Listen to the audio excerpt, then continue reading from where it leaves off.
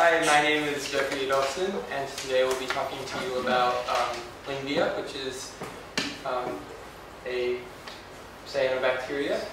So it is of the kingdom Plantae. It's one of the most primitive organisms known to exist as of our current knowledge of life history on Earth. Phylum Cyanobacteria, as previously stated.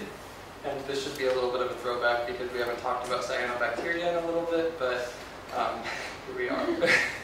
It's the class Cyanophyceae, order Oscillotoriales, and then the family Oscillotorialidae, and then obviously the genus Lyngbya is what I'm here to discuss today. Algebase.com states that there is about 230 known species as of when this presentation was made, which was 2 weeks ago. History, as previously stated, cyanobacteria is one of the primitive, the most primitive phylum on the planet.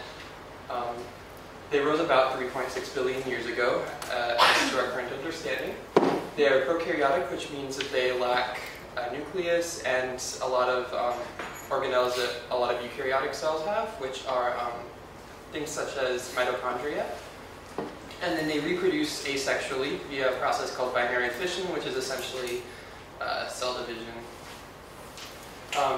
They range generally worldwide in temperate and tropical waters, and they are very common due to their low energy or efficient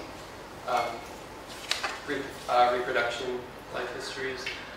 And then the textbook that we were given for this class, Hawaiian reef plants, states that there are 2 species present in Hawaii, which are Lyngbya majuscula and then Lyngbya siciliana.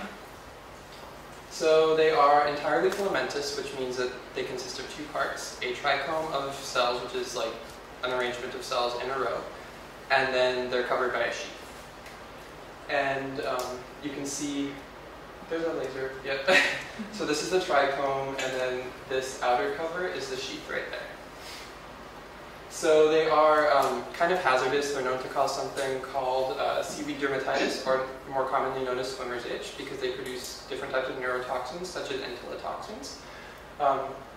And this may only cause minor issues in humans, but they can cause a lot larger issues in smaller organisms, such as fish. They can actually be fatal to some smaller species, which is why it's such a problem. It's also incredibly invasive. I did a study at Lyngbya BOT, and it was everywhere, really. And that posed somewhat of a problem.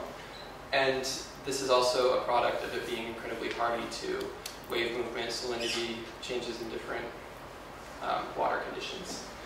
So I chose to compare Lyngbya to Anabena, which is another cyanobacteria. They're both filamentous, and they both produce neurotoxins. So, but Lyngbya majuscula is the main